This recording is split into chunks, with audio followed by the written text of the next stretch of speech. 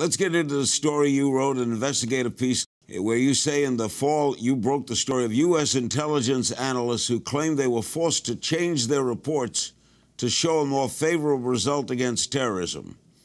How did you lock onto this, and who told them to change? Sure, yeah, that's right. These analysts work at U.S. Central Command, which is the military headquarters that is running the war against ISIS and has responsibility for the Middle East.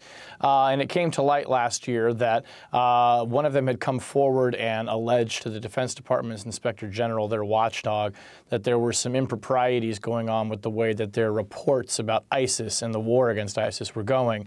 And as we began to investigate that, we found that there were more than 50 analysts, which is a very high number, who had come forward to the Pentagon watchdog and said they thought that their bosses were selectively editing their reports to make it look like the airstrikes against ISIS were having more effect than the analysts really believe that they are.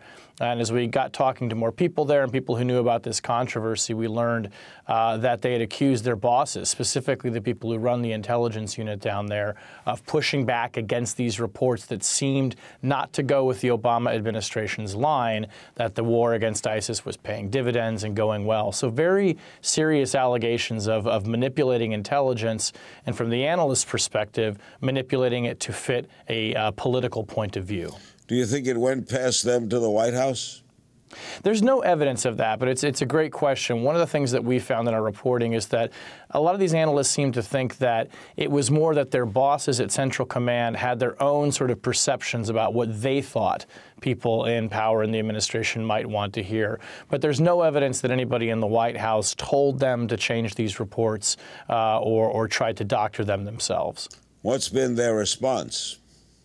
Well, the president has said, and his advisors have also said, that they expect analysts to speak freely and candidly, and that they really want only the unvarnished truth. They point out that there have been times where they have said, candidly, that the war is not going perhaps as well as they would like. But really what's key here is that the fact that the Pentagon Inspector General is now investigating this is a pretty good sign that the people who watch these kinds of things and look into improprieties feel that there may be real cause for concern here, and we're expecting their final report will come out very shortly. Shane, can human analysis of a report, can it be impartial? I mean, they are human, so don't they bring their own slant to it? Yeah, that's exactly right. These are subjective reports, but what's key here is that the analysts try to look at facts on the ground as best that they can discern them. So how many airstrikes were conducted? How many facilities, like an oil facility that ISIS might be using, for instance, was actually hit? And they try and use some hard data and some kind of empirical measurement to come up with what they think is the best case. But you're absolutely right that there is going to be subjectivity in this. And so this kind of falls into the area where you sometimes have friction. I look at a set of facts and see one thing. You look at a set of facts and see another.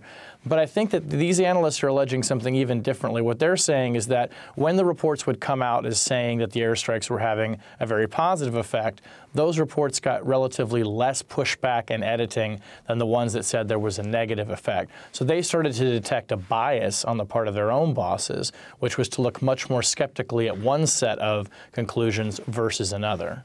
Is Congress looking into this?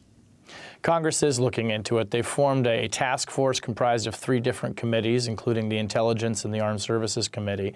It's a Republican-led task force. Democrats are not participating in this. So it does have a political character to it. There's no doubt about that. But it is something definitely that has caught the attention of overseers in Congress. All right, what's been the general reaction in Washington to your story? Is there anger? What's happening?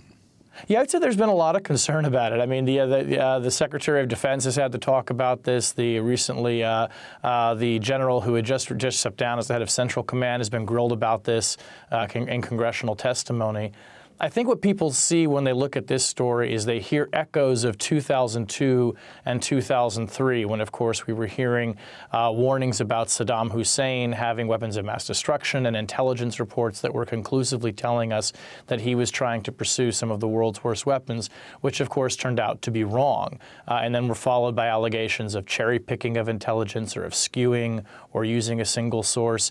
So there's a real sensitivity in Washington, even though that was more than a decade decade ago to anything that smacks of bias or altering intelligence reports when you're talking about activities in a war and in terrorist groups. So I think a lot of that reaction has been very sensitive because of this very fraught history on this kind of subject.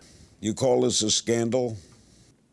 I think it is a scandal. I mean, what really impressed us the most in our reporting was that more than 50 individual analysts had attached themselves to this complaint that went to the Pentagon Inspector General. When one analyst comes forward and alleges these kinds of things, it's significant. But when that many people sort of co-sign with it and say, yes, we also think there's a problem, that's really an uprising. And people we've talked to who've worked in the intelligence community and the military for their careers say they've never seen anything like this number of people en masse rising up and saying, we think that our bosses are preventing people from hearing the truth.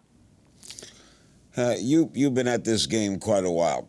So how are we doing in the war against ISIS? How are we really doing? You know, I think we're actually maybe turning a corner a little bit. ISIS is definitely losing control of some key portions of its territory. There's no doubt about that. Syrian forces were recently able to get into the area of Palmyra in Syria.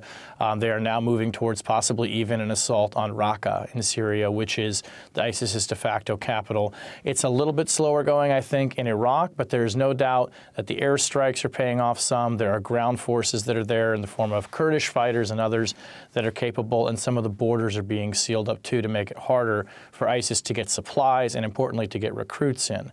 That said, we can look at the attacks in Paris and in Brussels and understand, I think quite viscerally, that ISIS has this ambition and this capability to strike outside of its self-declared caliphate in Iraq and Syria.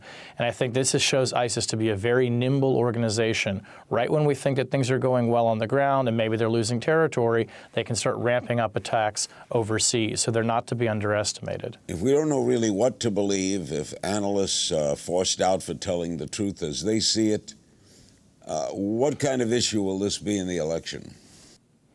I don't know how prominently it's going to feature in the election because I think, frankly, that there are these questions about what should U.S. policy be in Syria and Iraq writ large, and what should our posture be towards terrorist attacks in the West. That said, there are definitely lawmakers on the Hill right now who do see this as potentially an election issue. They feel that if they can hang this on the Obama administration and say that the administration has somehow created a climate in which truth-telling is frowned upon, that could be a political issue. I'm more skeptical of that. I think this is very focused on sort of the intelligence community, and in Washington it's having a lot of ripples. We'll see, but I think that the bigger questions of the U.S. commitment in Syria, and frankly whether we're going to have to put ground troops, are going to probably figure more prominently in the election. Thank you, Shane. Very informative. Thanks for being with us. Thanks, Larry. Shane Harris, senior correspondent for the Daily Beast and author of War, The Rise of the Military Internet Complex.